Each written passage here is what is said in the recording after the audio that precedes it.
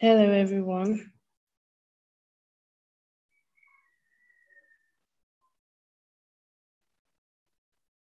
Hello.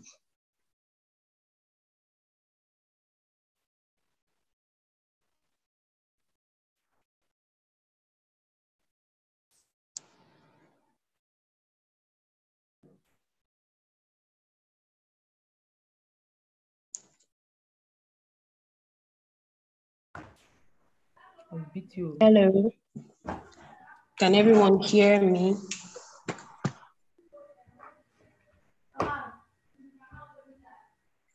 Yes, I can hear you. Okay. So I welcome everybody on behalf of Django Abuja, and welcome to the first virtual event or workshop rather for the year 2022. I hope we're all excited to be here. Yeah. Before we start, I would like to introduce some of our wonderful organizers. We can't be here without them. The first person I'm going to introduce, which is the lead organizer, is Mr. Mayokun Adeoti. Is the lead organizer and is a very wonderful person. I'm sure you've met him or seen him on the group, say one or two. Then I would also like to introduce Mr. Williams Onaji. He's also one of our organizers, a wonderful, wonderful person, and our wonderful coach, Mr. Namdi. Now, Django Girls focus mainly on women because they want to bring more women to the world of technology, want to make women more at the top. As we all know, technology is what is in town now, like what is bringing money. You get so, and that's what we are trying to do here. So at the end of this program, you'll be able to create your own website. You create your own website, you'll be a guru and a pro on your own. And before the end of this workshop, you'll be able to build your own Django app and get all the ideas you need. I hope this workshop is going to be a good value for your time, everyone.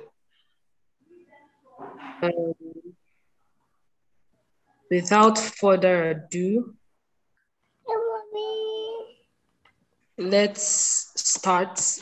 Well, this workshop for today's section is going to be divided into two.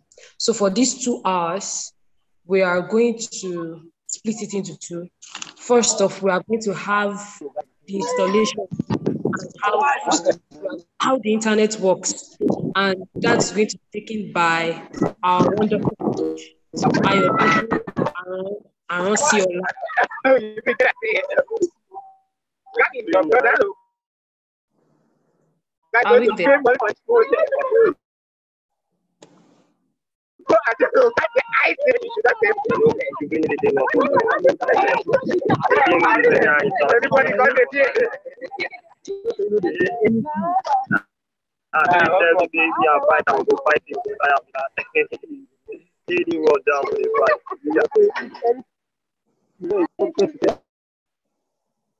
Hello, everyone.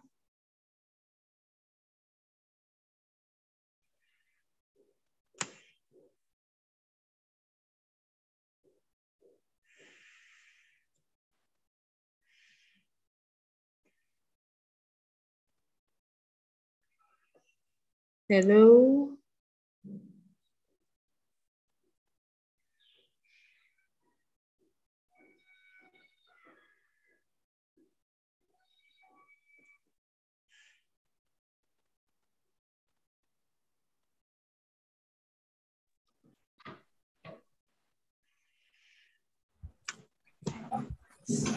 Hello, everyone. Yes, I can hear you. Yeah. So without further ado, let's be excited and welcome our first coach for the day to take us in installation and how the internet works. Coach Ayodele Arosiola. Hi, everybody. Hi. Thank you for joining. My name is Ayodele Arosiola, and most people know me as Leon. That's part of my name also. So I won't be taking much of your time because I'm at a conference, so I just have to borrow some time to talk to you people. So because you'll be seeing people running back behind me, so I'll turn on my camera. So let me share my screen so we can get started. Okay.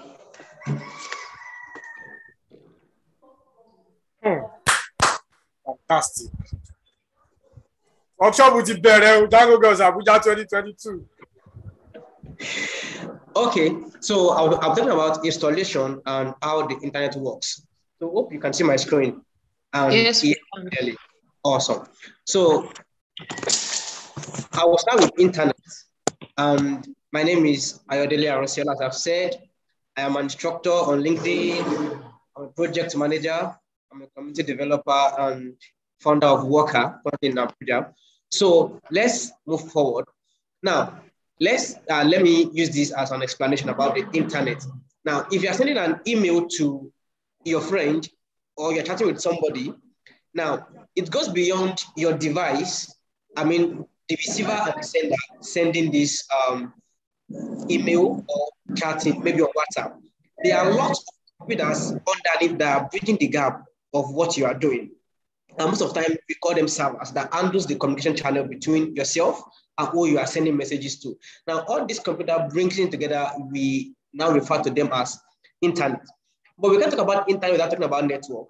And a network is a collection of connected computers that communicate with one another, which means if we have two or more computers in the same place, for as long as them can communicate to others, sharing files with one another and can communicate both in and out, it means that a network has been existed and it has been established.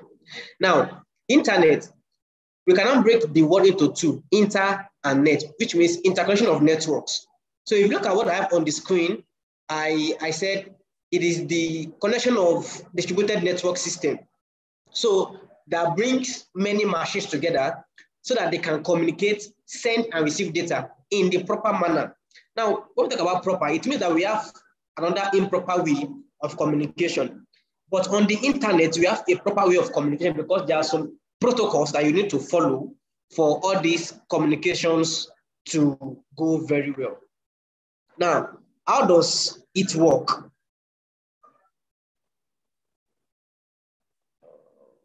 Okay, yeah, there are two major functions or concepts behind the internet. The first one is the packet, and second one is the protocol. Now, packet is the information that you are sending. So the packet holds whatever you are sending, either image, either text, either document. It holds the information that you are sending and find a route to send that information to. So, okay. So the next one is protocol. Like I said the internet works based on two major concepts, which is packet and protocol. Now, packet holds the information, while protocol is the layer, or let me say the infrastructure that helps you send your information from one machine to the other. So like I said, one of the key obstacles that the internet developer had to overcome is connecting two machines.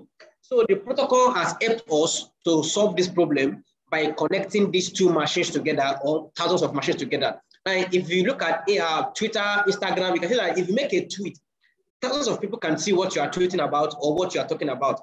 So that has become very easy, very fast and seamless with the help of infrastructure that is working underneath the device you are holding. So let me just talk about these three key things that I have in my front. I said the first one is the physical infrastructure. So many of us might be seeing these things for the first time. We have routers, we have switches, and we have web servers. Now, let me first explain switch.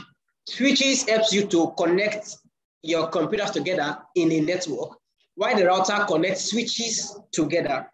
Then the web servers are the ones that are responsible for serving your files over the internet.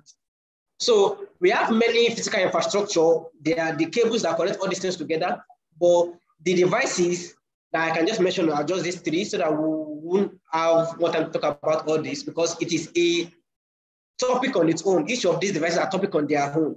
Now, if you look at these terminologies, we have TCP, that is the Transmission Control Protocol, and the IP, which is the Internet Protocol. We have the DNS, the Domain Name System. We have TCP, we have TLS. Now, all these things are like handshake. They are like protocols. They are like infrastructure that helps the communication on the internet possible.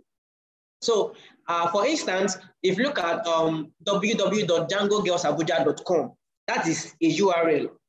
It is a domain. Okay, Django Girls Abuja is the domain, the World Wide Web in front, and the hosting at the back. Brings it together, they form a URL that you use. But if you type that on your browser and click enter, automatically your client, which is the browser, converts that naming to IP that the server understands and gets you the file that you request for.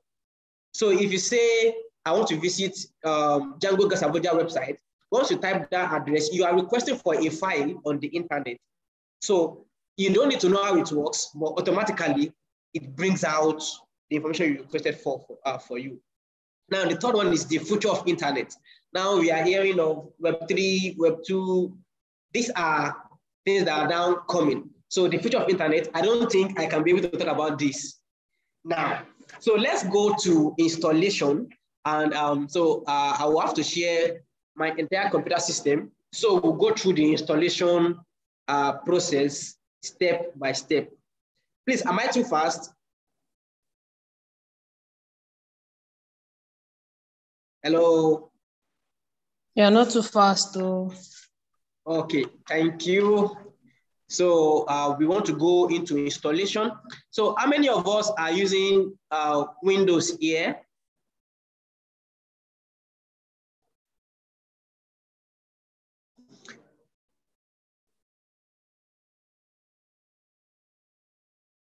How many of us are using Windows? Or are we all on Windows? So that I know that we are all together, because we have different operating systems. We have Windows, Linux, and Mac. So because for this tutorial or for this lesson, I'll be using Windows so that we can be together. Okay, fine. Somebody is using Windows. So I don't have anything. Windows.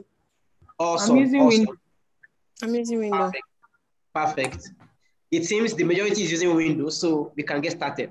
So I'm also on Windows, so that I should know maybe to switch to another operating system. Okay, find out we are all using Windows. So now we have to start with installing Python on our system. So let me share my screen. Take the step. Good afternoon, ma'am. Yes, ma'am. Sadiq, how are you? Good. How was school today? Good. Wow. Thank you. Okay.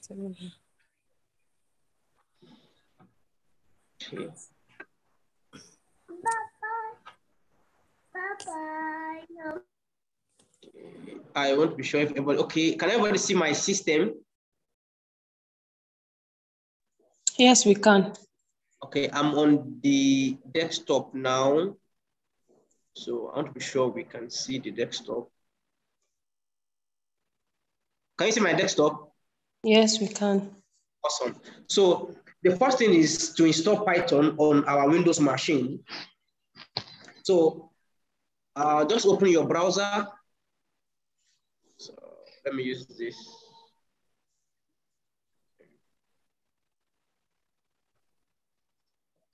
Okay. And just go to Python. You can just type Python and it will load Python page for you, or you go to python.org /download, then /Windows, because we're using a Windows operating system. So that should load, and we will download Python on our system, then install. So my system is a 64-bit. So we want to install Python 3 because you'll be using Python 3 for the rest of these lessons, so that we won't be having a clash of operating system. Now you will see that we have different things on the Python platform, but what we need to install is just the Python on its own. So I will click on the first one here, which says latest Python 3.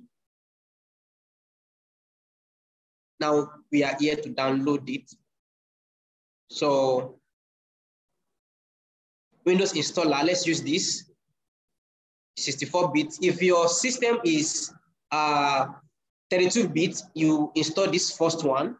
But since my system is 64-bit, I'm using this. So just in case, don't be confused about the bit. Now these bits are the architecture on which your system is being built on. So if your system is built on a 64-bit architecture, it can handle all 64 and 32-bit programs. But if your system is 32-bit, it can only handle 32-bit architecture softwares. So once you've downloaded, you click, since it's a window, it opens up and we follow the installation prompt. So this is what you should see. So I want to add it to the path also, so that we won't be adding to the path later on, so that it will be easier for us. So install launcher for all users, then install now. Click on yes, then the installation progress will start. So from now on, you can just be clicking yes and check what is asking you to click for yes. So it is not an Android that will be asking you to access your calendar. So it's just your system resources that it will be asking you permission for it to access. So it will install all what is necessary for the Python to run. So when the installation completes, you will also see a successful message that tells you that, okay, this program that you are installing has installed successfully. So let's wait for it to install. It shouldn't take much time.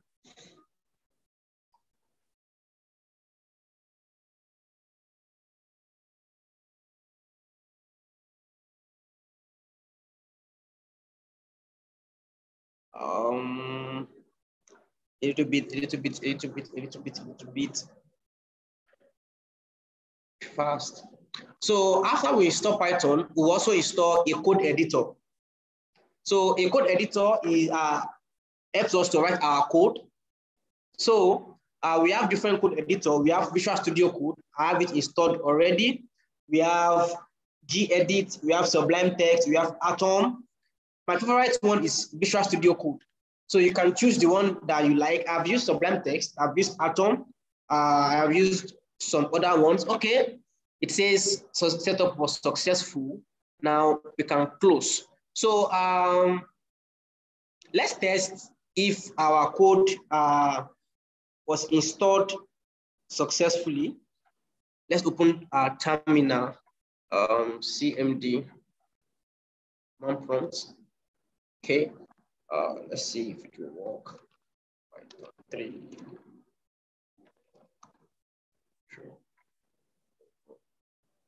Okay. Yeah, so let's type Python. It tells us that we install Python 3, copyright, credit. It means that we've successfully installed. So I can do 2 + 2 to return 4. So exit. Okay. So it means that we successfully install Python on our Windows machine, and we can close our text, our command line. Now, moving forward, we need to install a text editor. So if you want to install, I need to move this up.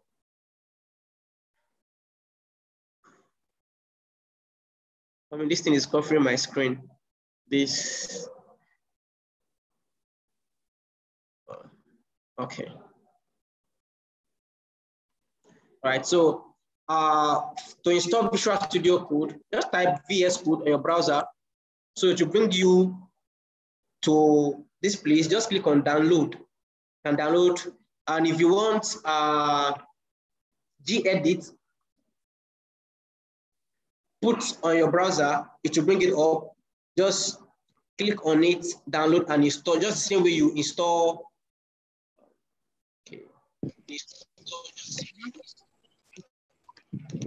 okay, you can see it here.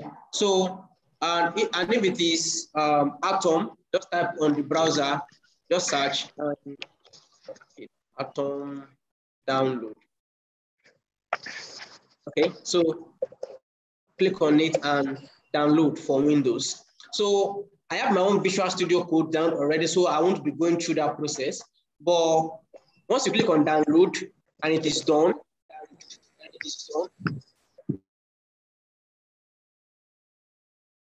install it the same way you install your Python, and it will be like this. If you're installing VS Code, this is how VS Code looks like.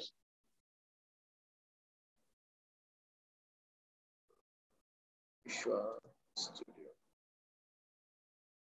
Yeah. So this is how it looks like. Visual Studio Code. I don't know why my system is hanging.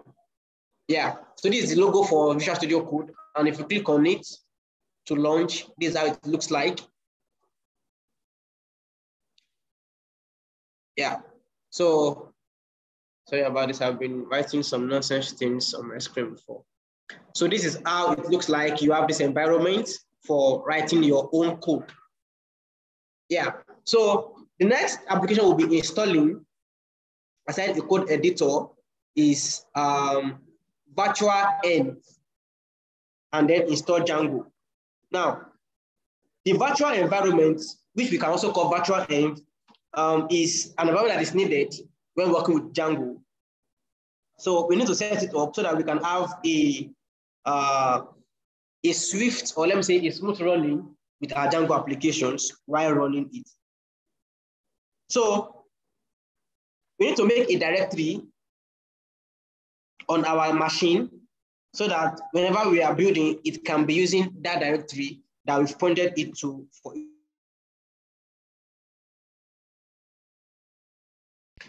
On your command line,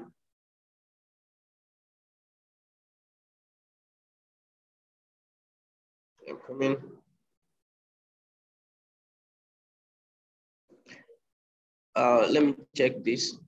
Is that for you to look for any directory you want? You can put it on your desktop, in your C drive, which is the main directory of your system, your local disk. So just find a place to put it. So let's say you want to put it on the desktop, and you can also use your.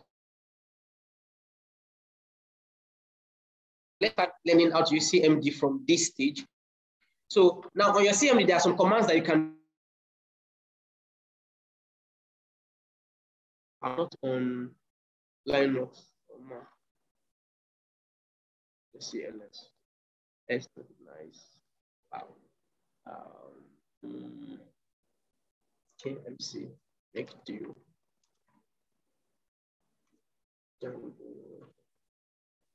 Well, I explain what I'm doing. Oh, guess. Okay. So now I make a directory in my C. Pro 11. Now, if I should open my C drive, that is my local disk, I will see a folder called users.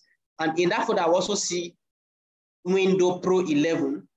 Let's see, so that we'll be sure that what we are doing is correct. So the first thing is C drive. Then you can see we have users. You also see this folder. Now you see Django girls, correct? You can now see. So it is just like you create a folder that is many of that mkdir that I wrote on the command line. So it's just to make a directory for us. So let's go back to the CMD. So now we want to change our directory to this Django girls. So we want to leave the root folder of this Windows Pro 11 and go to the Django girls. So Django. So now currently we are now in the folder of Django girls. So you can see that in our C drive, we move to the folder of users, then to the folder of Win Pro 11, then the folder we created to as a directory, which is Django girls. So this is where we will create our virtual environment. So Let's just do this command. Then the name of our virtual environment. First say VN, then my VENV. So that is, in this folder, I want to create my virtual environment in this place. So you can use other name, but make it lowercase so that it will be easier for your system to process. So, and it's also a good idea to just use a short name like Leon, because this is what you'll be referencing every time you are working with your Django application. So click enter. So it will create the virtual environment for us and will be good.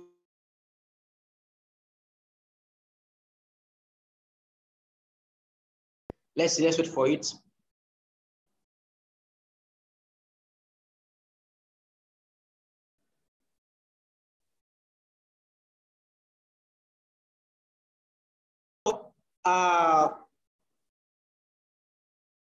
That is for virtual environment. Now, working with virtual environment. So the command we entered before is to create a directory. Now, the next command was to create a virtual environment inside the directory we created. So inside the directory now, we have created a virtual environment for our application to run on. So I don't know, if you're working on Windows 10, you might be having an error that your, what's it called? That your command cannot be created or so, but it's not something you have to worry about. It is just that your PowerShell has disabled you from performing such activities, which can also disable. Maybe in the group chat on WhatsApp, if you're having any issue, we can quickly solve that with you so you can continue with your project. So once that we create our virtual environment, should we do a small task to see if our virtual environment is running? But because of our time, let's quickly go to installing Django. Because since we have our virtual environment started, we can now install Django. Now, let's go with see Python P install. I don't know if this command will work for Windows, but let's see. Great.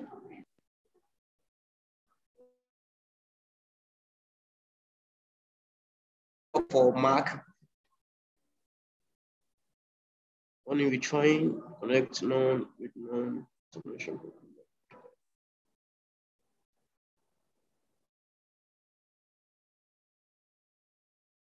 Network is having an issue. Let's try again.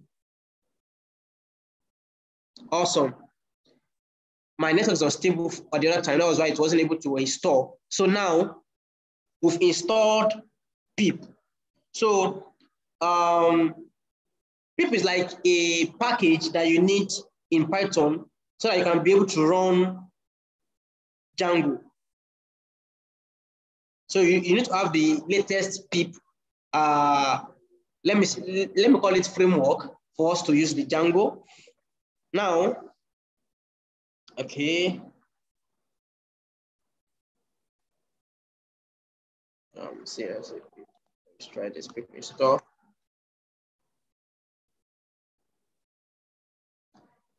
It will give an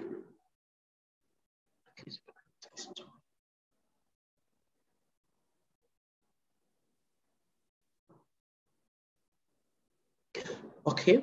Now the rule is for us to create a requirement text inside our folder here, the Django Girls folder. Now you can see that my environment folder is here, so it handles all what we need.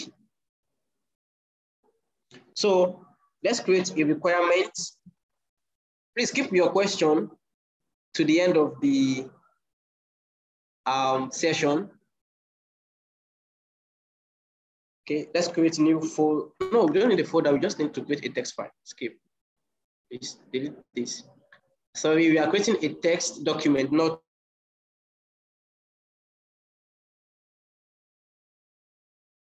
yeah. So let's call it requirements.txt. So that this will undo all our dependencies that we need for our Django application. Okay, so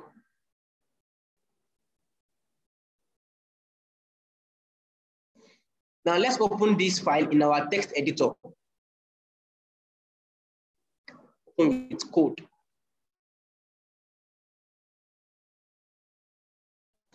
So in this code, just add the following text on it.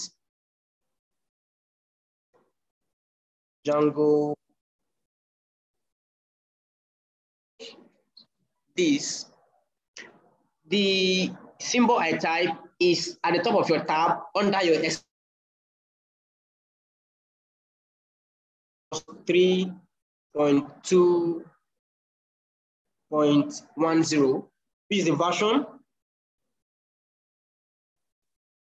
Okay, so save this.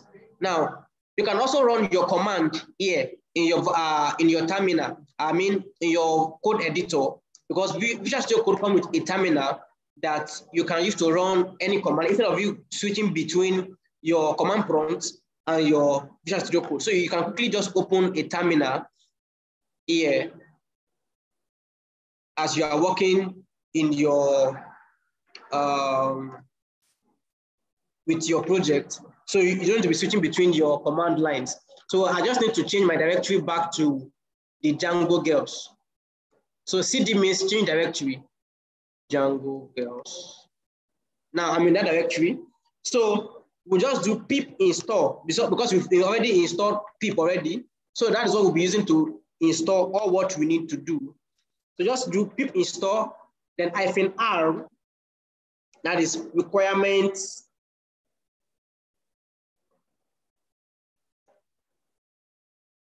.txt, so that it will install Django 3.2.10 for us. So let's run this. Wow, it says no such file directory. Django girls. Are you sure? I'm coming. Let's check it again.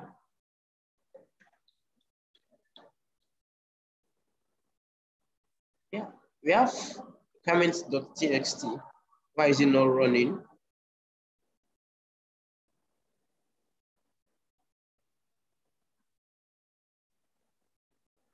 Oh. Come back.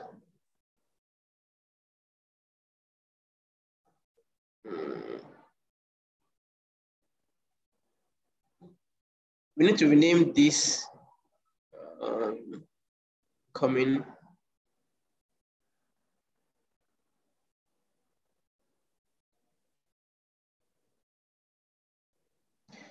Let's go back to our file because it is giving it double name. That's why we are getting error. So we have to rename it again.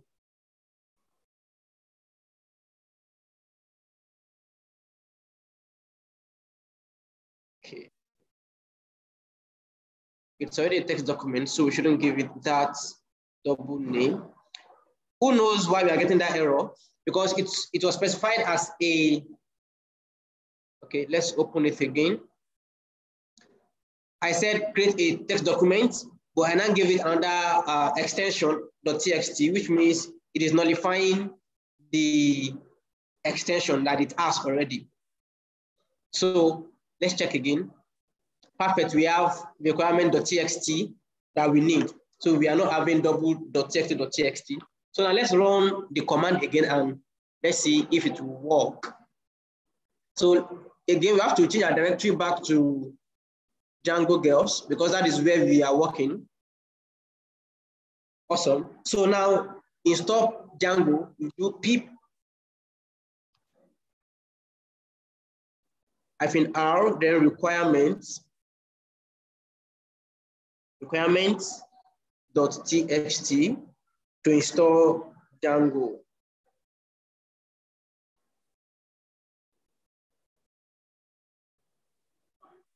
Ooh.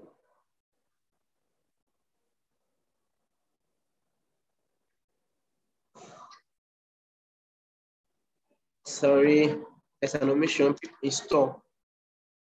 Okay. So let's see again. Let's go again. Perfect. So it is now installing Django for us. So we're having different errors. And the first error we had was because we named the file separately. And then also another error we encountered was because I did not include install in my command. So now that we have it to work perfectly, now we have perfectly installed Django on our Windows machine.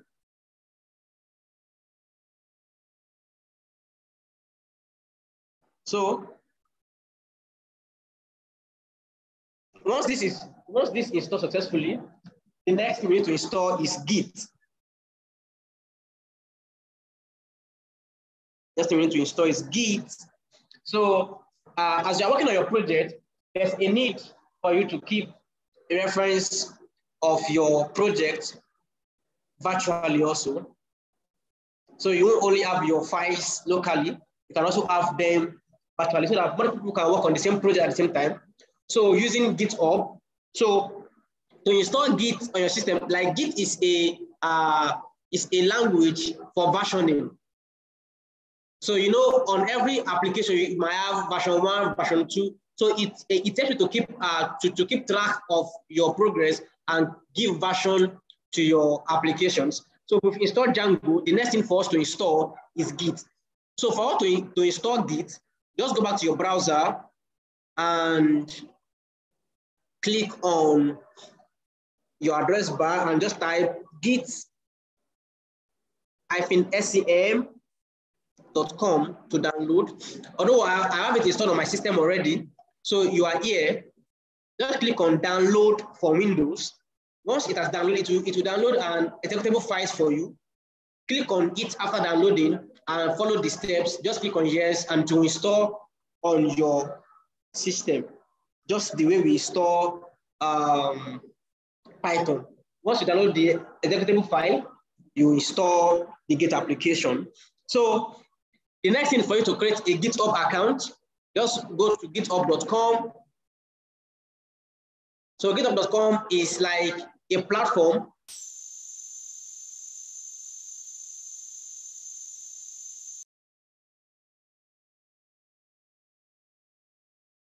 where you can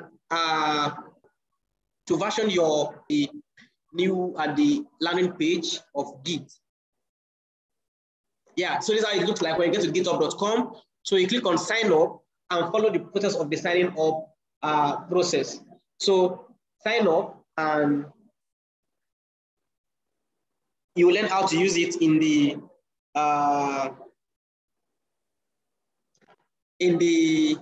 future tutorials. So the last account that we will create, sorry for stressing you.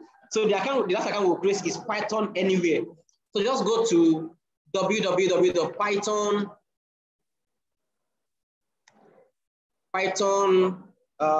anywhere.com.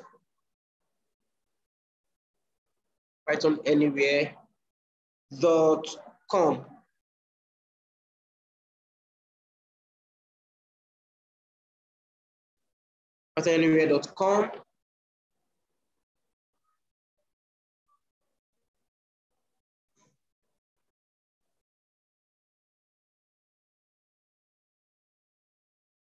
So Python Anywhere is like a platform where you can write your Python code on the cloud. You write it and you save. So it gives you a writing environment where you can write, deploy, and run your Python language on the cloud. So come here and sign up. So you are signing up for beginner, which is free.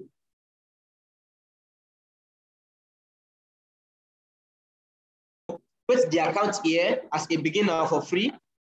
My network. So username, my username is always Liam of Things. And my email my password.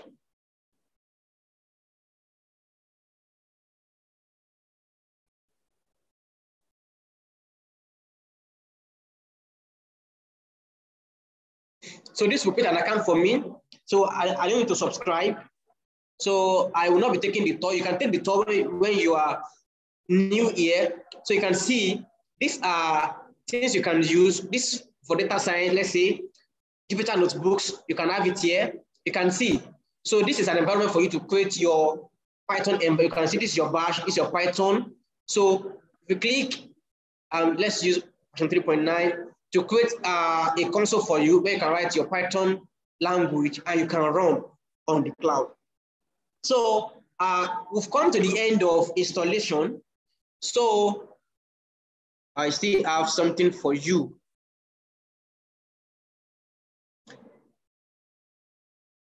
So I said, learning never exhausts the mind.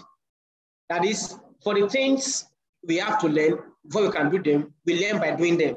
So this is the beginning of a journey to start a new, to get a new knowledge. So give your all to learn and make sure you just don't learn. You practice what you have learned. So what you've learned today, practice them and do them again. So thank you for listening. My name is Ayodele. Thank you for following up with the class all along. So any other thing that I need to know or that I need to give a request on, so I'll stop sharing my screen.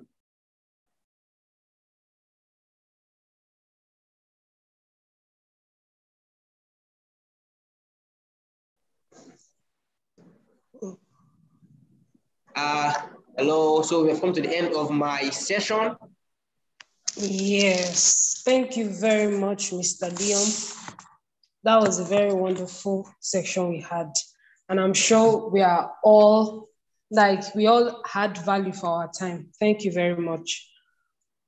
You're welcome. Yeah. Everyone, I hope this class was fun and we learned a lot. Sorry about those complaining about the network. Everyone, I hope we are still learning because we're about to bring up another wonderful coach who is going to take us in Python, virtual environments, and data types by Emmanuel and Nabi. So stay tuned and please be with your system.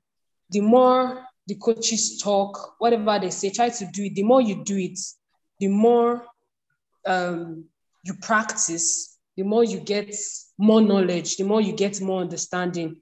If you just keep on listening and listening and listening, you may not really remember. But if you do it and you are seeing it and you are doing it with your own system, you actually, it will stick. Because I was once a student as well, 2017, Django Girls. And as at then, what helped me was with my system, although it was physical, it's not virtual. But I know we can still learn and do better. So without too much blabbing and too much talk, do we have Mr. Emmanuel, Coach Emmanuel Anibi? Yeah, hello. Good evening, everyone. Good evening. Okay, so it's nice to be here. I don't know if you can all hear me. We can hear you. Okay. I can hear you very well. Awesome. Thank you very much. Okay, so I'm going to share my screen, and I would like to say, a great job to Mr. Leon, Mr. Ayodele for presenting and taking us through that session. It was quite very enlightening and very educative too. I think I like the part where he talked about the internet. Just refresh my knowledge on that. Okay, so we'll be going on and progressing with from where Mr. Liam stopped. So, well, he's already taken part of part of what I was about to share with you, and that's the virtual environment part. So, anyways, it's a build-up of knowledge, so I don't think you all will be confused. But if you are, don't be. Um, just have, have your questions ready, and I'll answer them. Thank you. Hope you all can see my screen. Yes, we can. All right. Thank I you. can see your screen. Thank you very much. Okay, so I will continue with where he stopped. Python. So I'll be introducing Python, maybe giving a more better definition to what Python is. Okay, so Python is a Python is a computer programming language. Someone say something. All right. So Python is a computer programming language. And What is was the starting capital for Python? okay. For foreign, okay, just the learning, right? Okay. Thank you. So Python is a computer programming language, and is often used to build websites, software, automate tasks, and conduct data analysis. So that's a very simple definition to what Python is. But a key to understanding it is what a programming language is. So take a programming language to be like a human language. Well, we all speak English and other Nigerian languages. I think for me, I can speak Hausa, a little of Igbo and Yoruba. Basic greetings anyway. But I would like to relate a programming language to a human language. Well, especially with English. Well, a language helps you to communicate with other entities that understand the same language. So, a computer programming language helps computers communicate with themselves, right? You can make a computer do something, or you can make a computer talk to another computer through the help of the programming language and things like APIs. In a human language, there are things that make it possible to understand meanings and entities like names, right? So let's say my name is Emmanuel, there's Oluchi, there's Deborah, you know, those are words, but when you hear those things, you know they identify a human being, right? So also in computer programming languages, there are names, but they have a different name called variables. So variables define entities to a computer programming language. In fact, they define entities to what a computer program would do. Yeah, so that's how I want to help you understand what a computer programming language does. So just like in English, you have nouns and verbs. You also have things that look like that. Like I said, in English, there are names, which is a noun. In a computer programming language, there is a variable, right? And for a verb, which maybe means like run or is running, there are computer programming entities that represent verbs like functions to do something. So it's something like that. So it's if you can understand the computer programming language as a language that tell that you use to instruct a computer first or use it to communicate with other computers, it would help you understand what Python is. So let me go ahead and take in. So Python is a computer programming language often used to build websites and software, right? To automate tasks and conduct data analysis. Now, this is quite a whole lot because it seems they are in different domains. Well, we can relate websites and software, but what about automating tasks? What kind of tasks? What about conducting data analysis? I thought those are things for Excel.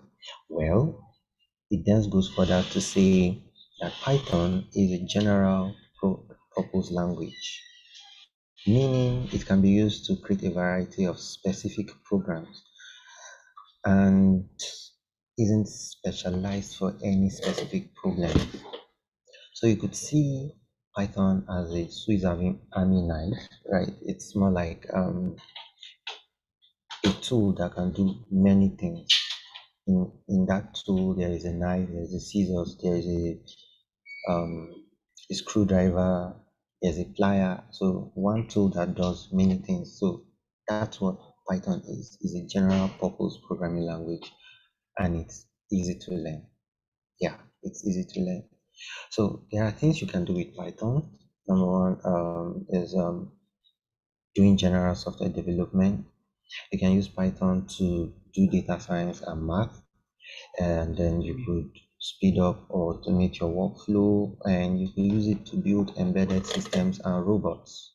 So you use Python also for programming robots and mechatronics generally. Okay, so Python isn't how would I put it now? Maybe a small language. Python is used in these companies. So if you use any of these apps on your phone, if you watch Netflix or if you use Instagram, obviously Facebook, and you won't say you don't use Google.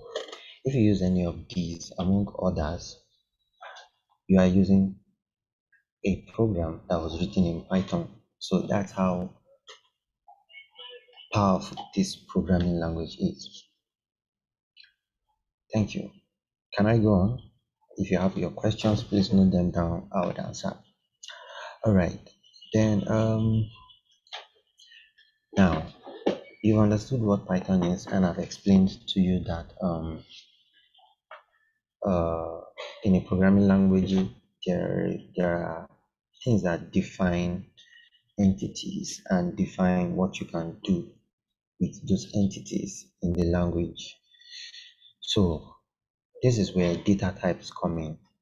Now, data types, before I define or I read what's on my slide, I would say data type define what a name would be, right? If you hear the name Toyota, it, what comes to your mind is a car.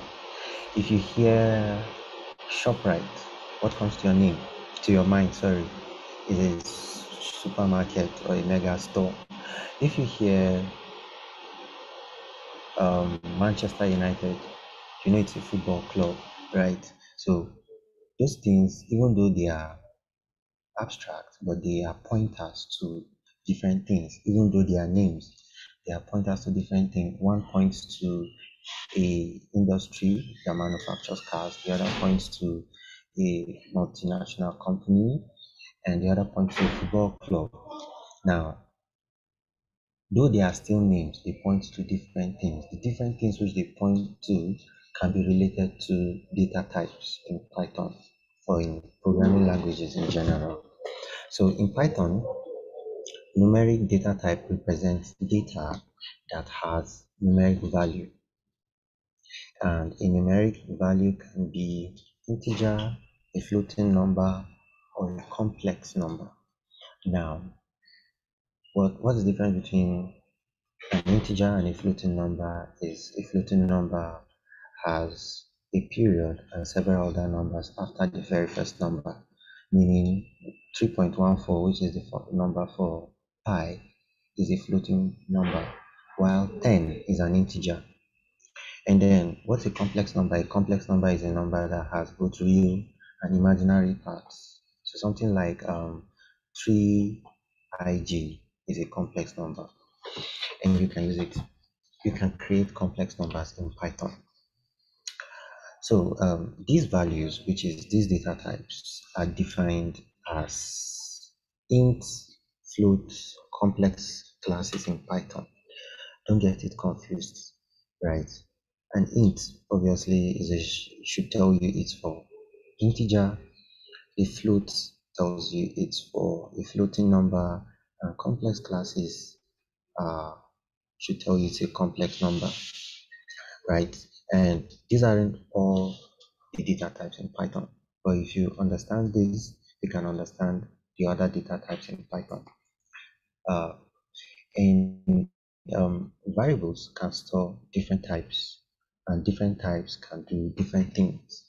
So, meaning that in programming or in Python, a variable can store Victor as a string, which for us humans would mean the name of someone, and variables can store 1 million, which for us could be the value of someone's bank account, and some other things like that. So if you could relate that understanding to data types, you would understand what data types are.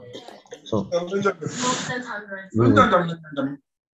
sorry, who is saying something or that has been muted? Write ABCD.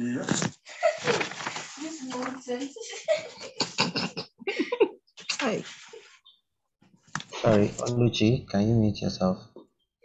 Oh, sorry. Thank you very much. Okay, so we're going to be doing some practicals so as you could understand that. But I think if you understand the basic, if you have basic understanding of it, it will be very easy for you to understand the practical side. Okay, so well, programming it's like maths, but it's not maths, right? I think in maths there's something called left hand side and right hand side.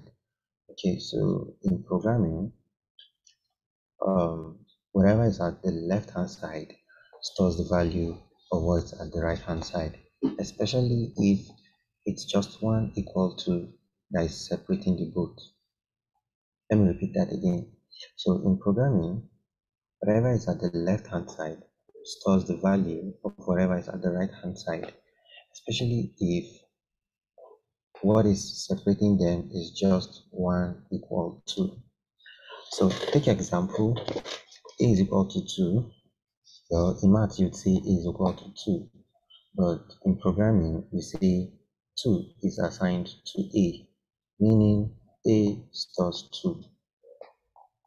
Let me take that again. In mathematics, you would read this as a is equal to 2, right? But in programming, you would read it as 2 is assigned to a, or meaning 2 is stored in a. Now, a is a variable and 2 is the data. Let me take that again. A is a variable, which to us would mean a name. Like I said, Toyota is a name that points to an industry or a company that manufactures cars. Manchester United is a name that points to a football club. Anyways, in this case, A is a name that points to 2. If you understand this, you will understand the foundations of programming, because we could have A is 1000, meaning A stores 1000. You could have A is, let me think of a name. A is Emmanuel, meaning A stores a string or stores, obviously, a name is a string, right? So what I mean, a name is a string, Emmanuel is a string. So A stores a string, which is Emmanuel. Now, whatever is at the right hand side is the data, and whatever is at the left hand side is the variable. Then I want to read this line that says, in Python, the data type, meaning the data type which could be an integer, a string, a floating point number, or a complex number, is set or is assigned, or let me say is set when you assign a value to the variable. And this is referred to as dynamic typing. Okay, it's not typing when, let's say you are typing on your keyboard, no. It's called, since you have data type, it means dynamic data typing, meaning you are assigning a data type dynamically. Now, there are So you could then say, or you could infer that Python is a dynamically typed programming language. There are statically typed programming languages like Java and C++ and all those object-oriented languages, meaning that you would have to clearly define what kind of data type that the variable would store. So you see that it's very easy when you are using dynamic typing, but you have to be very sure of what data you are storing, because with Python you could say a is equal to 2, and in the next line you say a is equal to string Emmanuel. Python would not shout, but you have to know why you are doing that, because um, you may mix up things. So that's why there are statically typed programming languages like Java that says if you define a to only store integers, you cannot store string Emmanuel in a. You must create another variable to store Emmanuel. And that's what makes Python interesting. Okay, let me show you this. In my terminal here, how about all of you, or if someone can see this, please just type, I can see this. I need a feedback if you can see this, if it's clear enough. If it's clear enough, can someone just unmute and say yes or something? Okay, thanks, Ben. All right, so let me clear. Let me exit this. All right, let's get into Python again.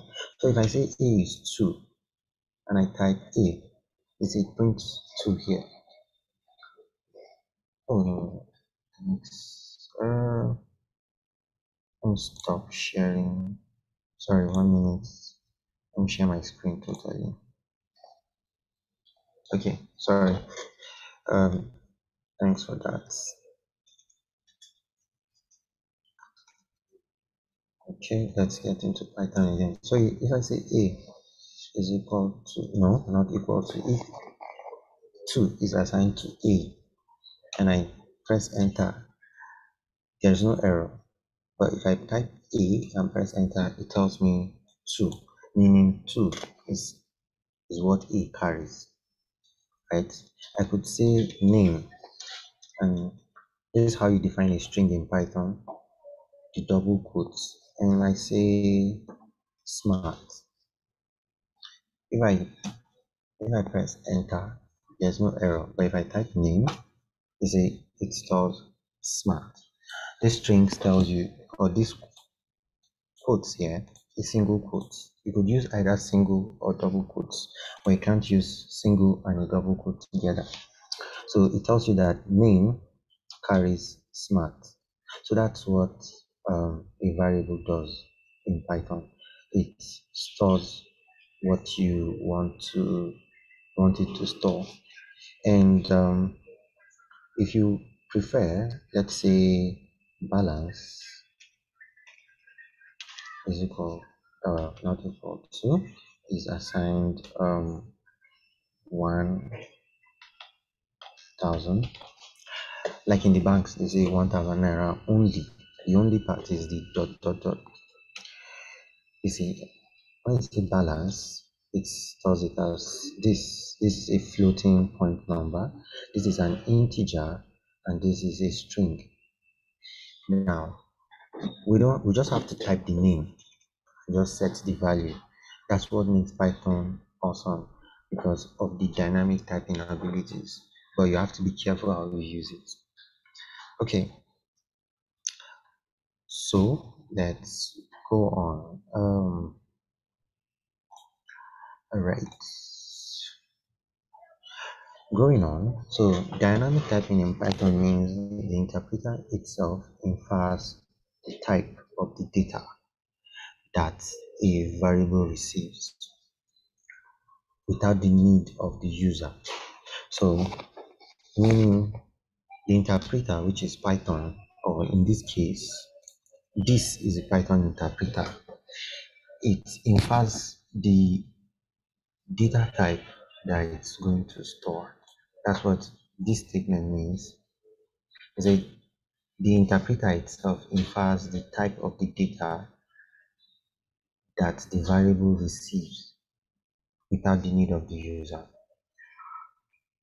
So the Python interpreter knew that because this is a string, name stores a string, and because this is an integer, name stores a stores an integer which is 2, and because this is a floating point number, balance stores 1000.0. Okay, so now Python has the following data types built in by default, meaning these are some of the data types. You can create your own data types. That's when you get into advanced Python object-oriented programming. So now, when I said smart is a string, meaning it's a data type. 2 is an integer, and 1000 is a floating point. I needed to stress that before I proceed because text type. Oops. Text type is a string. Numeric types is an int, float, or a complex number for mathematical functions. Sequence type, there's a thing called a list. A list is more like a collection. Let's say you go to a supermarket, you are always given the opportunity to take a basket, and then you go around and you put in different sorts of things. You could buy groceries, you could buy juices and confectionaries, cakes, all that. You could put all of them in one basket. If you picture that, you would understand what a list is. So a list is more like a collection of different data types. The list can allow you to store strings, floats, dictionaries, and all that. So that's what it means by sequence type. And there's not just only list, there's a tuple and a range. So a range is more like from 1 to 1000, right? All stored in one variable, right? It's more like how hard it will be to write 1 to 1000 with your pen and paper. It will take a very, let's say, 10 minutes if you are a fast writer, but you store all that in one variable, let's say A. If you do that, means a sequence of numbers from 1 to 1000 are stored in A. So that's what a sequence is, meaning things you go from one to the other until you get to the end. Then a mapping type is more like a dictionary. This dict means dictionary. Now, if you know your dictionary, your Oxford dictionary, where a word has a definition or has a meaning to it, or where they define or explain what the word is, like hunger, right? Then hunger is the key, and then the definition means once you are hungry or desirous, or let's say your belly is empty of food, right? So that definition is stored, but what identifies that definition is the word hunger. So that's what a mapping type is. Simply put, an example is a dictionary. And then there are set types. The first one is a set, the second is a frozen set. Simply, a set helps you to store collections uniquely. In a list, you could put 111 5 times. But in a set, you could only put 1 and then another unique type so that to avoid duplicates. And there's a Boolean type. A Boolean type is just true or false. So you need that. If you are building a program or you are doing something that has to check or depends on the value true or false, can this person withdraw 10,000 naira?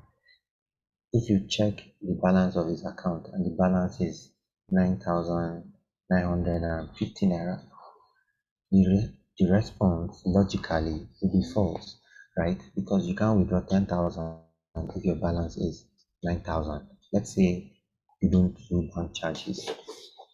If you do bank charges, it will be worse. Anyway, so in that situation, the response or the Boolean type will be false. And if the person's balance is 10 million, you can tell him you can withdraw 10,000 and dash me some. Anyways, so meaning the Boolean type is true. So you could have true or false for Boolean type and just those two. Then there are binary types, which are quite advanced types, which you need for streaming data and all that. Please note your questions if you have any questions. I'll make time available to answer. Okay, so let's see some examples and do some practicals. Now, practical example. Okay, so the first one, don't mind I'm using X or true. It could be X, Y, Z, A, B for the examples, and we will try them. So the first example is X is equal or X stores or X is assigned hello world. Now note the strings. You don't just type hello world. You have to put the quotes to ensure or to define it as a string. So X is assigned a string hello world.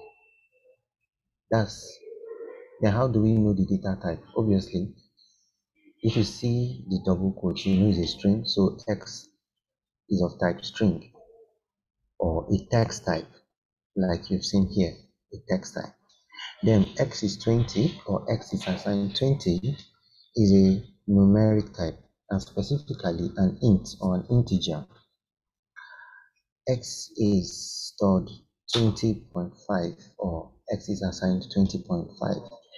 You know it's not just 20, but there's a 0.5. So it's a numeric type, but it's not an integer, it's a float. And X is assigned an opening square bracket with different lists, with different strings: apple, banana, cherry.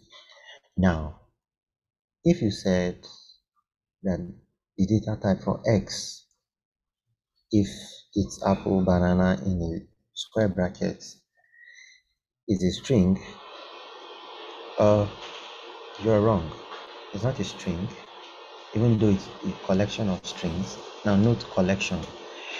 It's not a string, but a collection of strings, and I said sequence type called collections, especially a list. So it's a list of strings. So you can say X is a list of strings, or X is assigned a list of apple, banana, and cherry. Now, before I say what the data type for the last one is, I want you to look at it and tell me what it is. Is it a string or a boolean? In the next 10 seconds, think about it. You could put the answer in the chat if you want. So is the last one, is X a string or a boolean?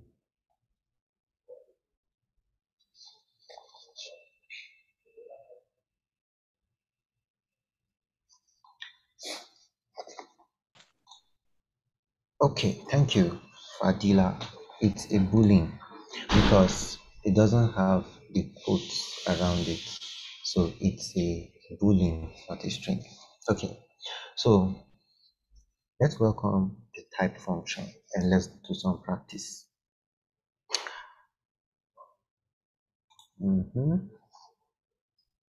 Okay, so I'm gonna exit my interpreter, clear my screen, and again. So there is a function called type, right? But let's do X is 20. And let us see the data type in X. You could use the type function. Now, the function is, like I said, a verb that does something. So a function that, anyways, it's interesting, but a function does something. So the type function, it has this opening and close bracket, does something with what you give it, right? It's like a blender. A blender, the function of a blender is to blend whatever you give it, be it the fruit or whatever you give it, it blends it. So a type function checks the data type of whatever value you pass to it. So if we pass x to type, you get int. It tells you that 20 is an integer. Okay, let's try x, or no, let's try y is stored 20.5. What is the type of y? It's a float. So the data type for y is a float because of this extra part, which is the floating parts of the number. Then let's try z. Z is what's that again? Z is hello world. Yeah, let's go with hello world.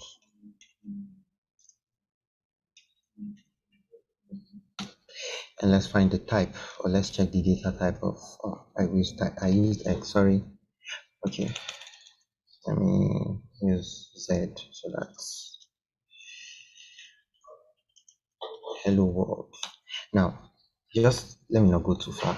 If you see, we have x is 20 and z is 20, x is hello world again. Now I said something about dynamic typing, so let's use this situation to explain that. Now,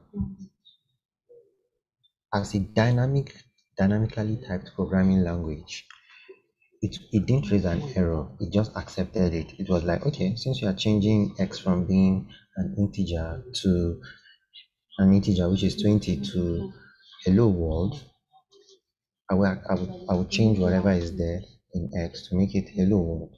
Now, other programming languages that are statically typed would throw an error, but a dynamically typed language did not, like Python. And if you want to confirm, you could see that type x, when we did x is assigned 20, is an int. Let's do type x. You see, it's now a string. So that shows you the power of a programming language, of a dynamically typed programming language. So x is now a string. Initially it was an int, now it's a string. And that's what happens when you do type of z, you get a string. And moving on to the next example is this guy, a list of strings. So a list is defined with first these two characters, square brackets. So a square bracket tells you, okay, if you look at it, it looks more like a basket or a collection or something where you can drop things inside. So you could put different types in a list. And interestingly, you could put a list inside a list. It's more like putting a basket inside a bigger basket. So if you put apple, and now note the comma, this comma here means that, okay, there's apple and another thing and another thing. So it could be banana or mango. Now,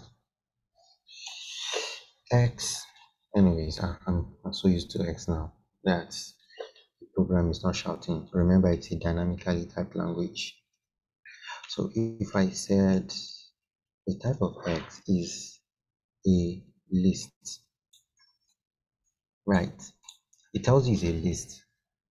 It's then your choice to find, okay, it's a list. It could be a list of anything, but just know that it's a list. If you want to know what are the data types of the individual item, you then have to do this if you prefer, and it tells you that the type is a string, meaning the square bracket 0, meaning this first guy. Now, let's not go ahead of ourselves. But what I just did was I checked the data type of this guy. So I accessed the list by the index of the list. So the index of a list means the position where a data is in the list. So if I do X, it brings me Apple. And why did I have to start with 0? Well, the fundamental principle of computing is that everything in computing on your computer, when the computer sees it, is 0 and 1. So humans count from 1 upward, but the computer starts or counts 0 and 1. That's why you have the word binary, meaning just two numbers, 0 and 1. So we start from 0 and then go up. So if you want to see what is in X1, it should give you banana. So you would read this as the index of Apple or the position of Apple in the list X is 0, and the position of banana in the list X is 1, and the position of mango is 2. So if you understand that, you would understand how to use a list. So that's what a list does. Because obviously, if you are putting something into the basket, the first one that comes in takes position 0, and then whatever comes in next takes position 1, and it keeps incrementing until n. N can be 1 million, n can be 10. So n is open to any integer number. It cannot be 1.5. You get an error. So it's always integers, because list indexes must be integers, not float. Thank you. Okay, so let's move on. But now, I said, if you look here, we just define, or we'll just say X is assigned hello world, and the data type is dynamically assigned to X, right? Or if you do 20, the data type is dynamically assigned to X. But if you want to specify the data type on your own, like no, I'm too strict, and you can use the constructor functions. Like I said, a function is like a verb, right? It does something. So a construction function does like what the construction company does. It creates. So if you're building construction, it creates building.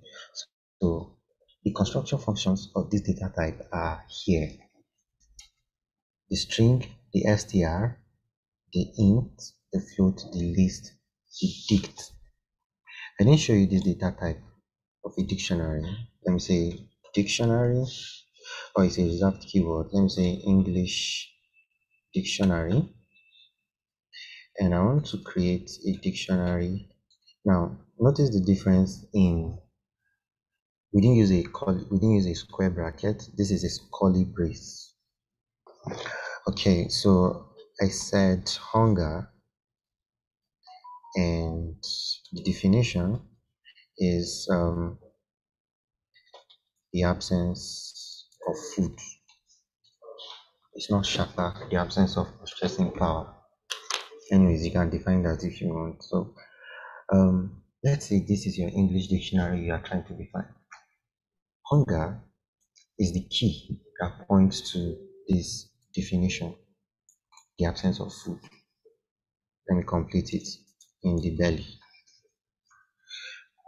That's a very basic definition to hunger. There can be hunger of different things. So now, the data type for English dictionary, if you guess it is dict, you are correct. is called class of type dict. Now, if you notice that int, float, string are what stand before this definition here, here, and here, meaning you could use lists to create your own lists.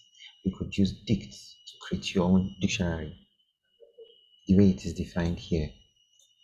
That is str, which stands for or which represents string, then you put it in a bracket, means a constructor of string should create a string for you, or an integer of or int open bracket 20 should create an integer of 20 for you, or float 20.5 should create a float and store it in x, or list, whatever stores a list in x, or a collection or a sequence in x.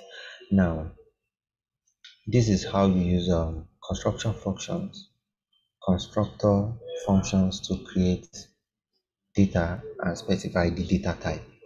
Now, you can do this, but this is discouraged because unless you have a very or you have a reason to do that, just go ahead to define the data type and let the interpreter go ahead to define the data and let the interpreter infer the data type for you, because doing this can get quite difficult and allows room for mistakes. Unless you have a very strong reason to do this, it is quite discouraged to do this. There's a reason why this is there, and it's there when you want to cast a data type, meaning you want to forcefully or subtly rather change a data type from an integer to a string. But it's highly discouraged too. But I just needed to let you know that you don't create data like this unless you have a strong reason or you want to change a data type from one to another without having to create it again. Okay, and let me just show you that it works, sure. Okay, so if let me exit because it's too much. Okay, so if I say x is string, again I said don't do this at home unless you have a strong reason to do it. There's no error, and if you print x, it still gives you hello world, right? There's no problem with it. If you could go ahead to say y is int 20 or 2000 or 20,000 and print y, it still goes right. But here's a good reason why you want to do that. Now, maybe I want to cast z. I made a mistake and I said maybe I want to do a computation of someone's salary, and his salary is 200,000. So it's 2 million. Okay, his salary is 2 million, and the data type z is a string, and I want to change that value to a number so that I could do something like 2 million minus 100,000. Okay, sorry, this is 200,000 minus 100,000, it gives you 100,000. Let's say I want to do 2 million minus 1,000. I get 99 or 1.999 million, whatever. But I can't do that calculation on a string because it's like trying to say a minus 10. This isn't quadratic or all those mathematical things where you see x minus 10 is equal to y or something like that. So you can't do a string minus an integer. So you want to change that string to an integer. So since Z is a string, sorry, since Z here is a string, I want to cast Z to an int. So let me say salary is equal to int, and I put Z, meaning I want to change or cast int, string Z to an int. So if I check salary is now 200,000, and the type of salary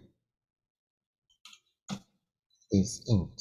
So that's a good use for that constructor function. So rather than me trying to do this, I could just do x is equal to double quotes hello world, double quotes, close the quotes, and I've created my string. And let's go back to our slides. Time. Okay. So yeah, references, Django Girls tutorials, and W3C schools. Thank you very much for your time and patience. I would love to take questions now, if any. Thank you.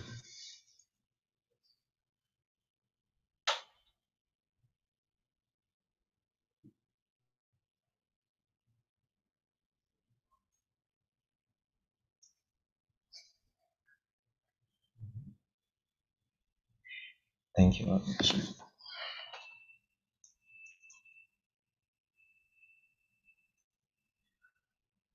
Any questions?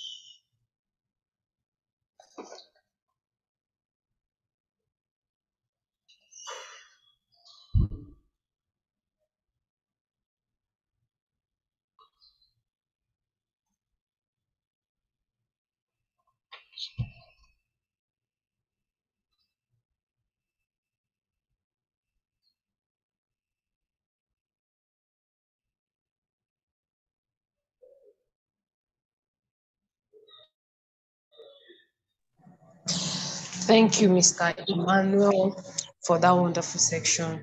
I'm sure everybody has learned a lot. For everyone that can't ask their question now, the group is opened. They can feel free to ask any question, and I'm sure you'll be available for them.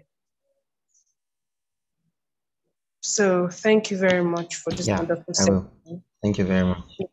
Thank you very much. Everyone here, same time tomorrow, 4 to 6. I'm sure we all had an amazing learning experience. Please, I don't want us to stop here. I want us to continue. The more you continue, you have more questions to ask. We have wonderful and amazing coaches here for you. So please, let it continue. Even after now, you can take your laptops and just try one or two. Okay, this, I didn't get it very well. Let me try it again. Before you know, you create more questions, you get more understanding, and you become great.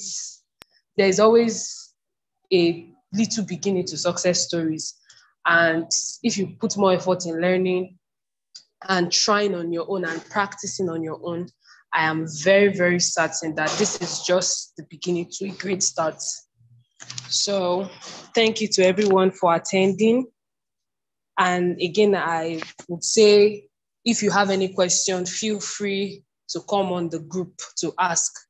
Your questions will be directed to the appropriate coaches and you get your answers. Thank you very much and have a wonderful day and enjoy the rest of your day. Thank you very much.